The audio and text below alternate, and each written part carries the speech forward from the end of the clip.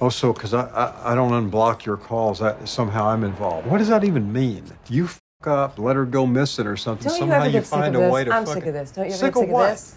This.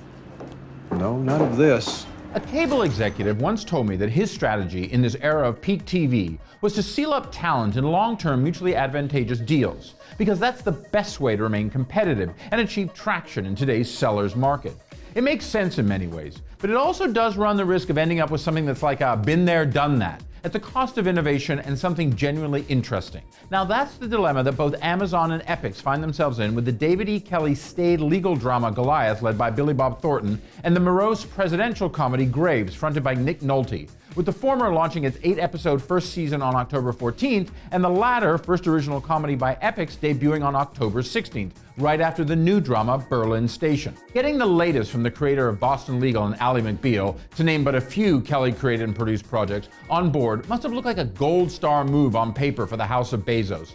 But the Jonathan Shapiro co-created straight-to-series result is really a pretty standard courtroom drama that easily could have ended up on network TV back in the 1990s.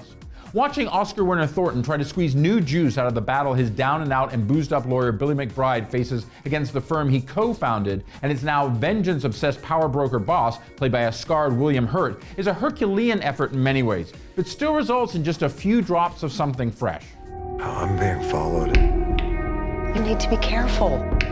He would love nothing more than to destroy you. Now, no spoilers here as to where Goliath ends up, but the real spotlight should shine on Maria Bello as McBride's still reluctantly friendly ex-wife and mega firm Cooperman McBride high flyer, and Molly Parker as the firm's shiv that Hunts Cooperman sends into courtroom battle to cut Thornton's McBride down once and for all. It is with these complex and conflicted female characters that Kelley, like he did so well on Harry's Law with Kathy Bates, most recently before NBC canned it in 2011, crafts story and motion worth paying attention to, as the boys huff, puff, and fight each other. This is so exciting. Poor thing. As with Goliath, it is the female character and actor in Celia Ward in Graves that is worth watching. Though in the case of the Joshua Michael Stern-created biteless satire, it is pretty hard to wade through almost everything else to get to the strong turns of Ward as former First Lady Margaret Graves. As the one Graves with a potential political future, Ward, who played the president actually in this summer's Independence Day resurgence and replaced Susan Sarandon in Graves, is truly the only reason to watch this tale of an unpopular ex-GOP POTUS who, long out of office, has discovered where everything went wrong and decides to take on the establishment.